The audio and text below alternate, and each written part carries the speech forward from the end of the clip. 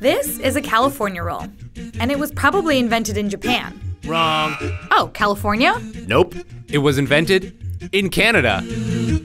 Oh. This is Chef Tojo. Hi, I'm Sushi Chef Tojo. He helped make sushi one of the most popular foods in the US and Canada. But to understand this, we have to take a look back.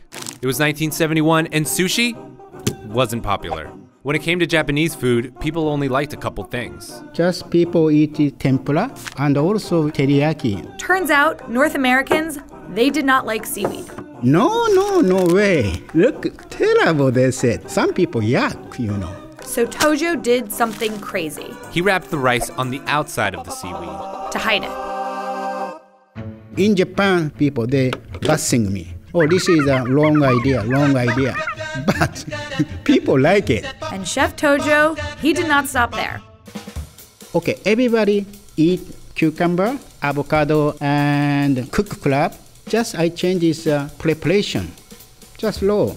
So he rolled these preferred ingredients into one beautiful, amazing, cuisine-changing roll.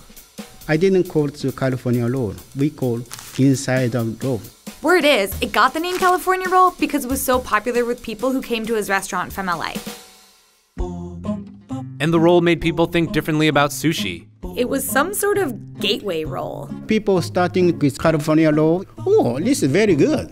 Then smoked salmon and tuna, step by step. They love it. Chef Tojo's beginner roll was such a success, Japan's Ministry of Agriculture, Forestry, and Fisheries appointed him as the nation's goodwill ambassador for Japanese cuisine. And now, sushi is everywhere. Stickers on your notebook, USB drives, Play-Doh molds, wooden toy sets everywhere. Maybe not all thanks to Chef Tojo, but definitely partly.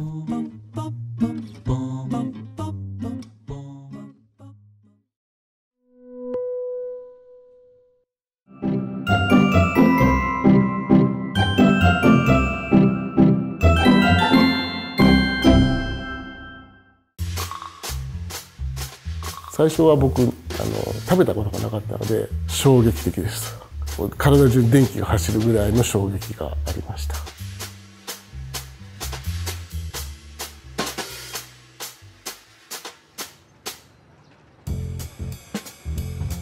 船寿司はお寿司のルーツというふうに言われることが多いです。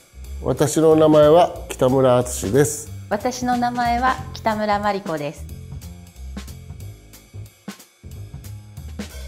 独特な味がするので、生ハムのお魚版とか、あとしょっぱさはキャビアみたいなしょっぱさはあると思います。お寿司も本慣れと早慣れと大きく2つに分かれるんですが、一般的なお寿司は早慣れになります。なのでご飯を炊いてシャリの上にネタを乗せたらもう1日で食べれますが、船寿司の場合は本慣れになりますので、琵琶湖で取れた船をご飯で発酵させた保存食になります。これは滋賀県の郷土料理になります。お店は400年前、1619年が創業となります。私で18代目となります。自分はすごく面倒くさがり屋なんですけど、この船寿司作ることに関してはその面倒くさいこともすごく好きです。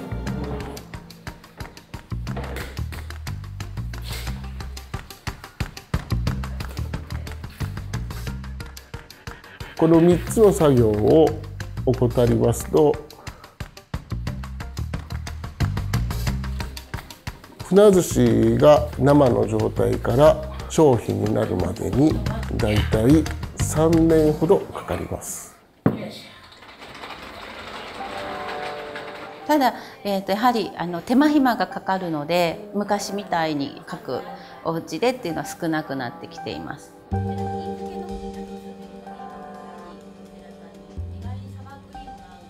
私たちでしか作れない、船寿司でお寿司のルーツを皆さんに知っていただきたいという思いがあります。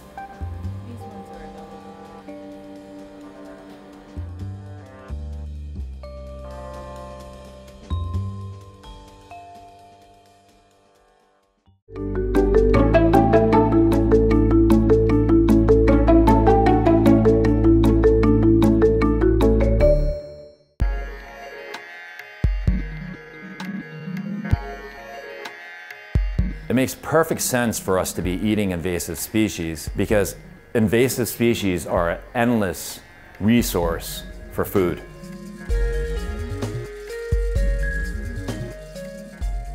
My name is Bun Lai. I'm the chef at Mia's Sushi in New Haven. 33 years ago, my mother started Mia's, reimagining sushi as something that is restorative of the environment. This is part of the regimen that happens every day in the morning, foraging. One of the things that we're really focused on is invasive species. What if we start focusing on ingredients that nobody else wants to eat, that are abundant and even destructive of the environment, and by pulling them out of the environment will help rebalance the habitat. This is wild lettuce. And we're gonna serve them with bug holes in them. It's like Swiss cheese. That means that they're healthy to eat and that they're pesticide, herbicide free. Here's a big one. You really can't hesitate, you have to be fully committed to catch them. Let's see if I am. Gotcha. They're a lot stronger than you think. He's really pushing off my hand. Yeah, we're set to go. Let's rock and roll.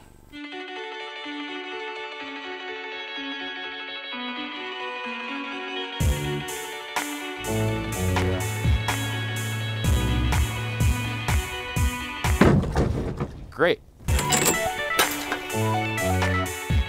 These snails from Europe, they're called European snails, came over, stuck on ships. I feel like you're like a big kid just crawling around looking under rocks. When I'm collecting, it's always incredibly exciting. It's very thrilling for me. Whoa, all right. But when I'm trying to figure out new ways of working with an ingredient that I've never worked with before, or an ingredient that actually grosses me out, I like the fact that I'm forcing myself to confront my own prejudices. Today, we went foraging for dandelion, amaranth, wild lettuce, mugwort, butterbur, grasshopper, Invasive European snails, a whole bunch of Asian shore crabs, and wakame seaweed and gracilaria seaweed. Are you gonna be mad if we show the whole world that you can make gourmet sushi just using stuff in your backyard? That's what we want the whole world to do, or consider doing, or think about doing. And not only that, this isn't an original idea. People have been doing this for tens of thousands, hundreds of thousands of years, way before Mia's. And it's delicious. And it's absolutely delicious and nutritious, yeah. And great for the environment.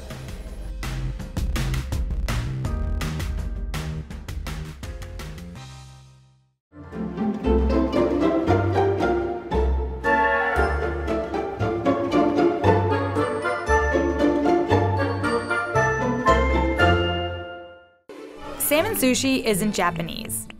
It's Norwegian. Huh? Sushi. Okay, here's the story. Until about 1995, raw salmon was not consumed in Japan, and this was for one big reason. Pacific salmon has parasites. Ugh. So no salmon sushi, sashimi, no spicy salmon, nothing. What? No way. But obviously that all changed, thanks in part to this guy. Yes, my name is Bjorn Erik Olsen. Norway had a problem. They had a lot of salmon and too small a market. Looking east, they set their sights on Japan, a country that loves raw fish so much it's willing to pay 5 times the price for sushi grade. So, Norway formed a committee and hired Bjorn. From 1986 to 1991, I worked for Project Japan. Their job was to convince Japanese consumers that Atlantic salmon was safe to consume raw. And this was hard. Just take, for example, pork. If some guy from Norway came here and said, "Here, eat our pork meat raw, it's safe, it's really yummy," we'd be like, "Man, you're crazy." It was basically a matter of perception, so we had to change the whole country in a way. Bjorn and his team got to work. They made the first ever salmon rolls and served them to businessmen in Japan, which they didn't like for a long time. It took actually 10 years to get a proper breakthrough in the market. So there it is. Salmon sushi didn't exist before 1995. Bjorn, on behalf of the world, we thank you.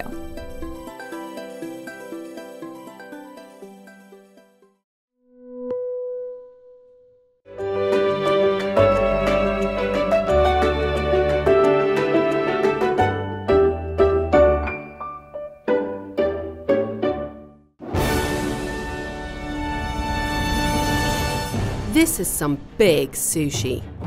And if you're hungry enough to eat this, there's a man you should meet.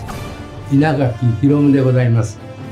日本で一番大きなお寿司を作っております。Oh, and he makes the smallest sushi too.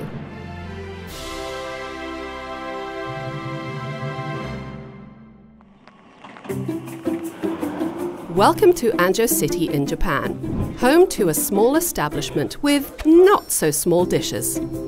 Hiromu has been making sushi here for 44 years. 初めから寿司職人なんていう気持ちは全然ないね。僕の親父の友達が寿司屋やっとったからどうだって言っただけの話で、修行は13年でございます。開業は、50年の12月です。One day, a drunk customer challenged Hiromu to make the biggest sushi roll he could. So he whipped out the seaweed and delivered. 大きなお寿司は、開店当初から始めております。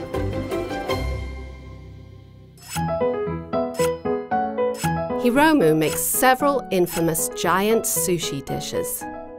びっくり穴子、卵焼きとか、あとは太っ腹巻きですね。大きいやつが30個ぐらいと思います。Big sushi means big money. Hiromu's generous roll costs $146 US. 大きさは太っ腹巻きの場合はだいたい5キロです。材料ですか、20種類から25種類ぐらい入れます。だいたい海苔を17枚ぐらい上からシャリを入れまして、それからもうネタを色がよくこう並べまして、で巻いていくんです。And what about the surprise eel? だいたい3匹から4匹ぐらいです。シャリが1キロです。普通は1キロの穴子を食べれません、3人分は。But if 4 eels sounds like a bit much, Hiromu also has a plan for daintier eaters. ミニ寿司はお客さんがやっぱり喜んでいただける小さく切ってありますから、小さいのはこんな小さいです。本当に数ミリです。Hiromu serves his mini sushi in a matchbox. 遊び心、そういうのがあるかなと思います。意気込みですね。お客さんに対して、ただ僕らの場合田舎もんですもんね、この辺は。だからガバーンと食べてお客さんも満足だ、これでかっこいいじゃなくて、そうじゃなくてガバーンっていく感じだと思いますね。